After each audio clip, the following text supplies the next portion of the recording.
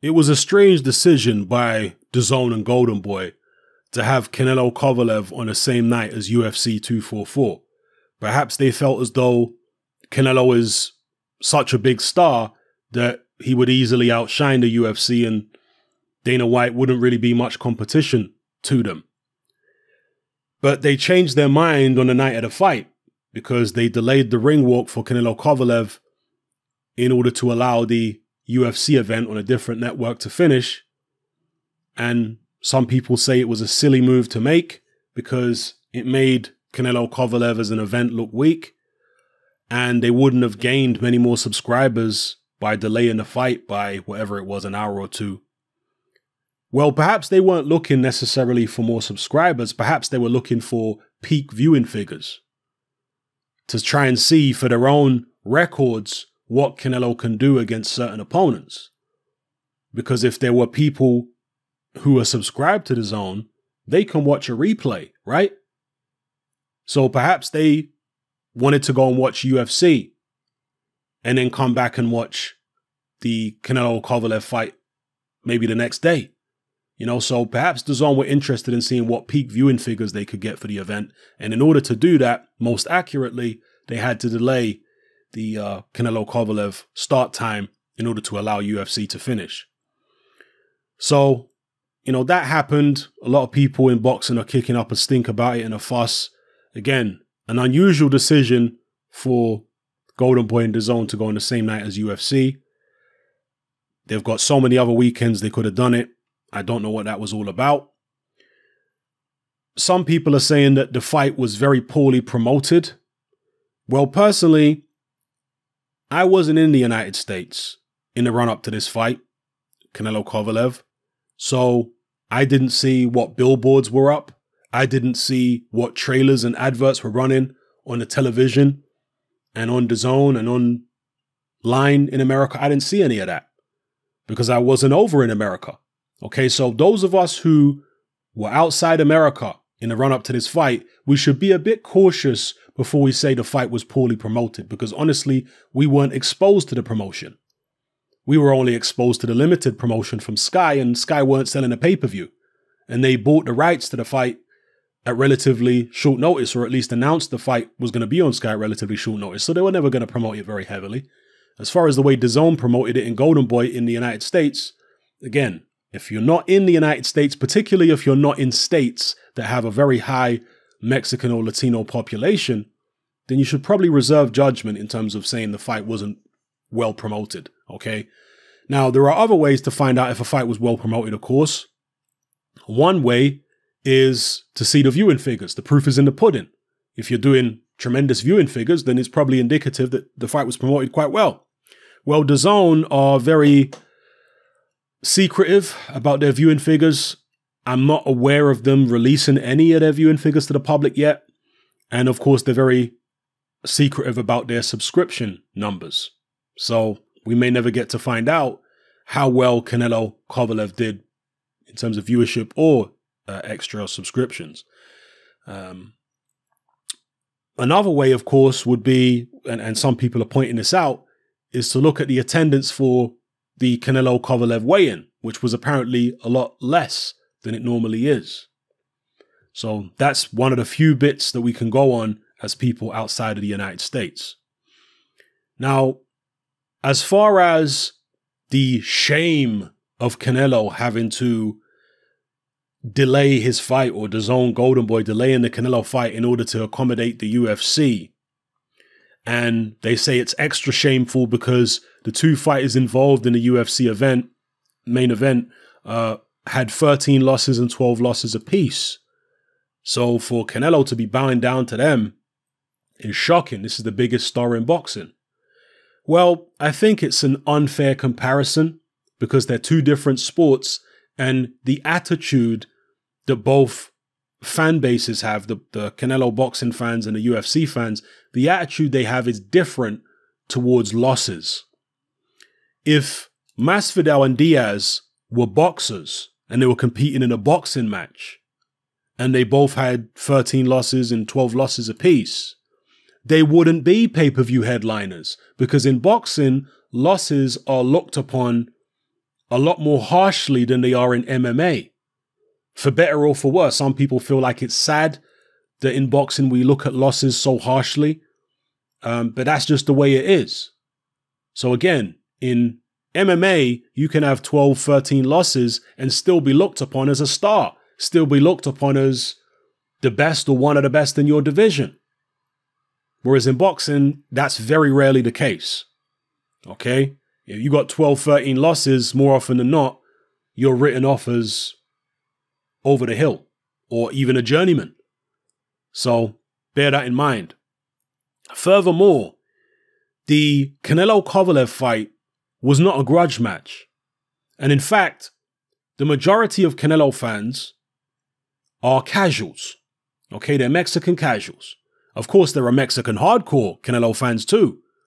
But the majority of his fans are Mexican casuals, same way that the majority of Anthony Joshua fans are British casuals. You do get some hardcore boxing fans who are fans of Joshua as well, yes, but the majority of them are casuals. The majority of Canelo's fans are Mexican casuals, and as such, many of them, perhaps even most of them, wouldn't have been very familiar with Sergey Kovalev. There was no narrative, there was no rivalry between Canelo and Kovalev in the lead up to this fight. In fact, there wasn't even much time to promote the fight, because the fight was signed very shortly after Kovalev beat Yard in his mandatory defense. They signed the Canelo fight and then just had a few weeks to promote it. And a lot of the Canelo fans were thinking, who is this Kovalev guy? They probably did a little research. Oh, he got knocked out by Ward. He got knocked out by Alida Alvarez. Is this really a great fight? Yeah, he's jumping up 2 weight divisions, but I mean, he nearly got stopped in his last fight. You understand? There wasn't a narrative. There wasn't a rivalry. It's not like Canelo and Golovkin, where that rivalry was building for several years. Golovkin, was pandering to the Mexican crowd, talking about Mexican style and all this kind of stuff. And his trainer at the time, Abel Sanchez, a Mexican himself, was doing a lot of the promotion online for Golovkin.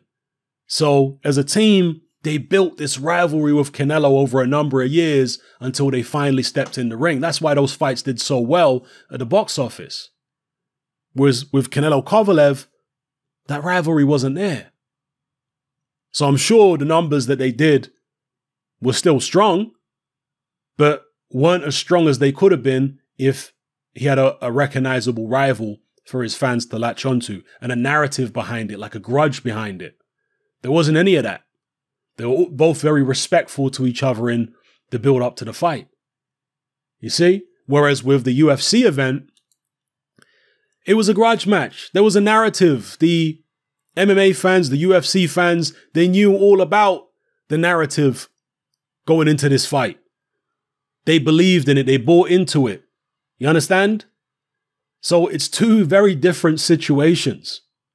You can't compare a grudge match like this between 2 fighters who are very well known to the target audience to this fight here, where it's not a grudge match. There hasn't been that much time to promote it. Only Canelo is well known to the target audience. You understand? So, yeah, I don't think it's the greatest comparison people are making.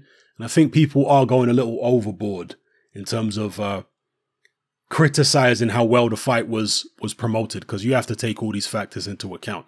Could it have been promoted better? I'm sure it could, right? There's always room for improvement, but I'd prefer to hear from people in America. And I'm sure there are people in America who will say the fight was promoted poorly. And there might be some other people saying, oh, the fight was promoted okay, etc., etc. So that's what I'll say about it. End of the day, Canelo is a superstar.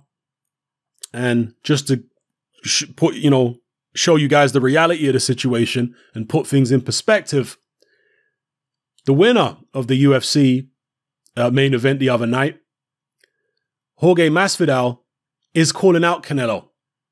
So for all those people saying Canelo had to bow down to the UFC and play second fiddle to them, he's not the one calling out Masvidal to have a boxing match with him.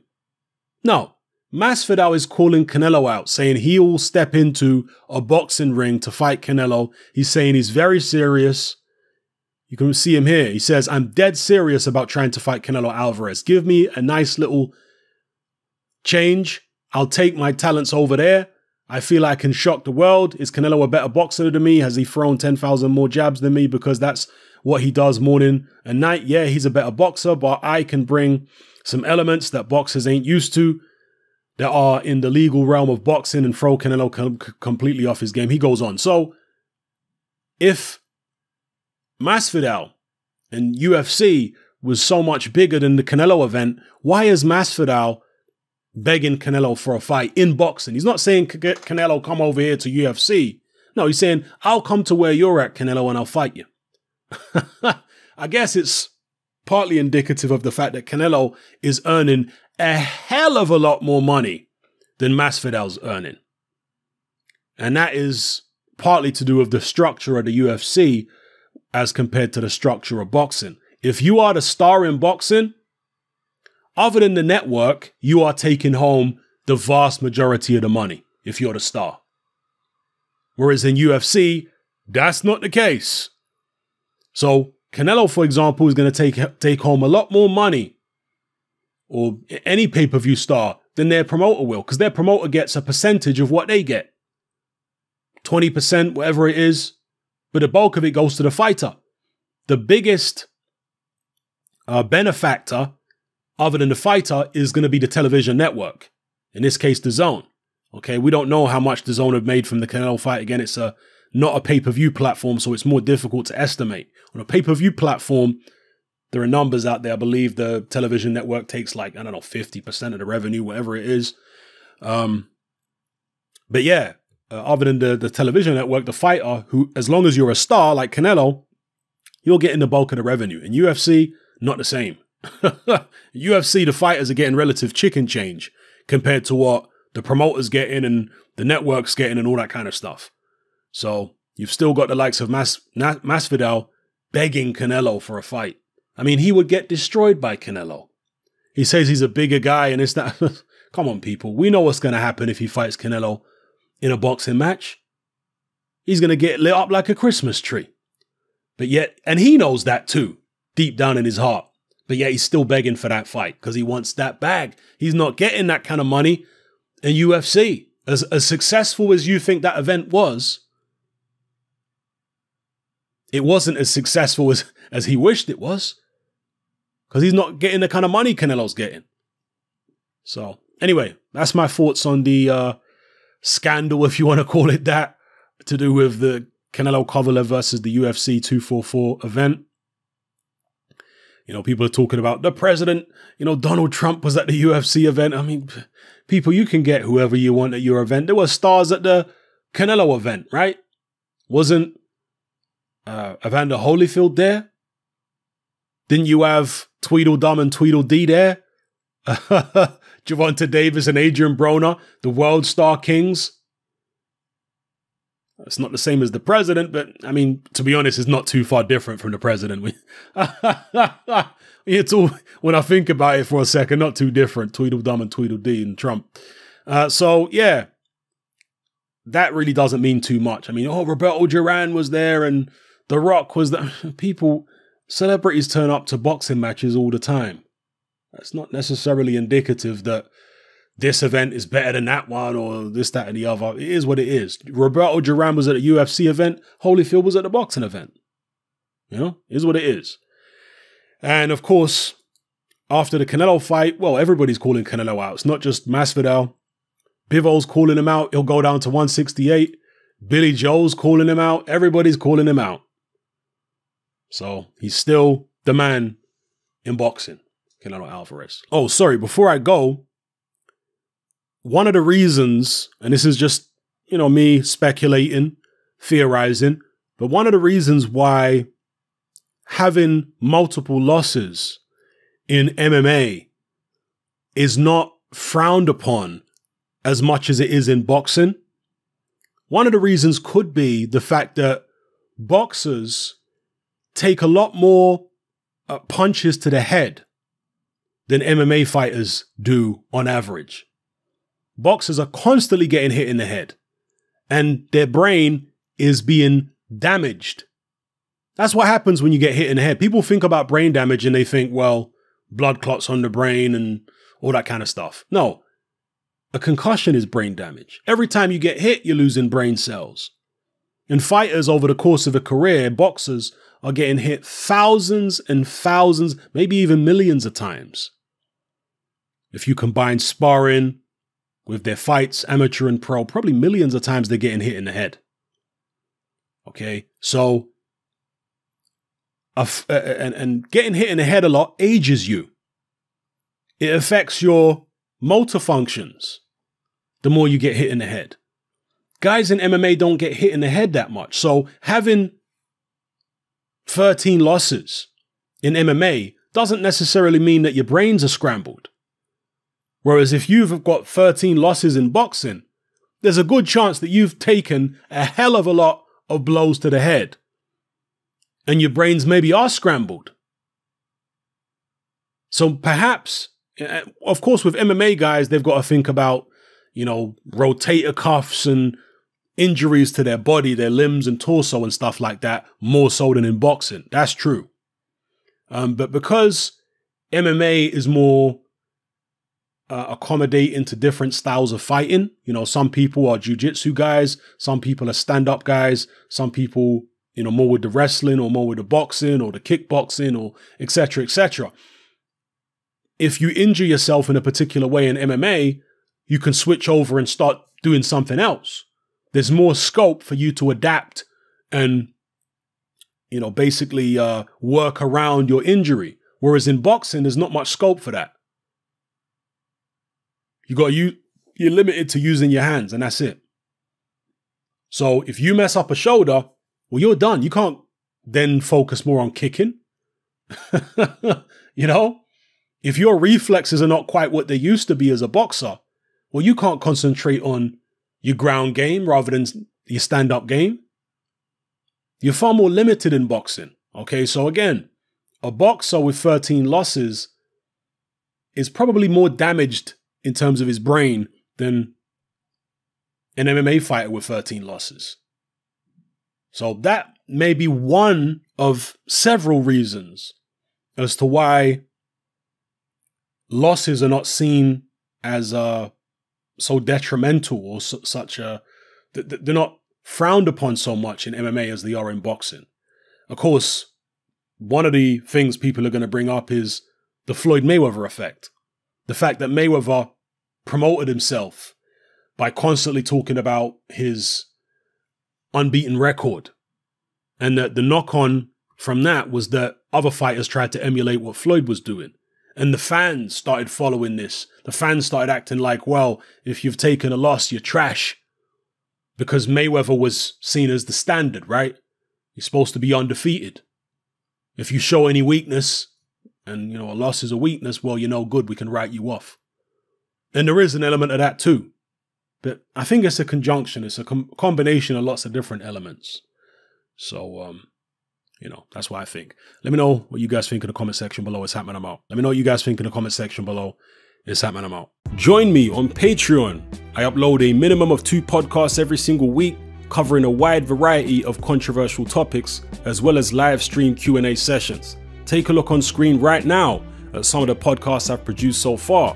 For just $3 a month, the equivalent of about £2 a month, you get access to all my new podcasts and my entire back catalogue of past podcasts, including my popular Confessions of a Nightclub Bouncer series. You can listen on your computer or on your smartphone or tablet by downloading the Patreon app from the Google Play Store or the App Store for free. The Patreon app also allows you to download each podcast in MP3. For less than the price of a cup of coffee, you get access to dozens of hours of exclusive content. It's easy to sign up, there's no contract, and you can cancel at any time. So come and join our community of free and critical thinkers by signing up with me here on Patreon today.